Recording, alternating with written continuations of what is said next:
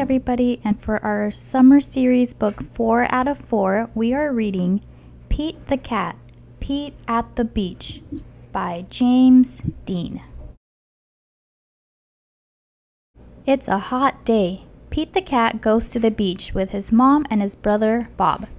"Let's go in the water," Bob says. "Maybe later," says Pete. Bob likes to surf. He rides the big waves. It looks like fun. "I'm hot," says Pete. "Go in the water," says Mom. "Maybe later," says Pete. Pete makes a sandcastle. His mom helps him dig. Here comes a big wave, and there goes Pete. "Oh no, where did his sandcastle go?"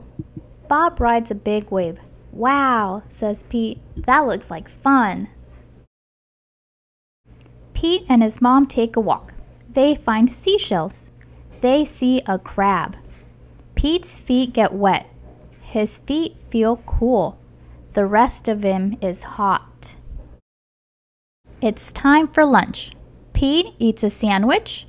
He drinks lemonade. The sun is very hot, and Pete is very, very hot. Bob is wet and cool. "Let's play ball," says Pete. "No thanks," says Bob. "I want to surf." Pete throws a ball. His mom catches it. "Let's get our feet wet," says Mom.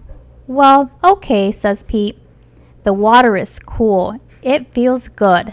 Pete goes in deeper. Bob waves at Pete. "I want to show you how to surf," he yells.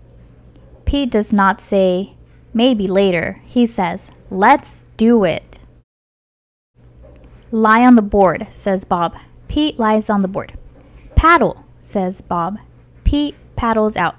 He waits for a big wave. A big wave is coming. "Stand up," says Bob. Pete stands up. Then Pete falls down. It was scary, but it did not hurt. "Try again later," says Bob. Pete wants to try again now. Pete lies down again. He paddles out and waits. Here comes a wave. Pete stands up. This time he rides the wave. "Good job," says Bob. Pete wants to surf all day. Bob does too, so they take turns. Pete and Bob rock and roll with the waves. What a great day. It is okay to be afraid, but it is more fun to surf.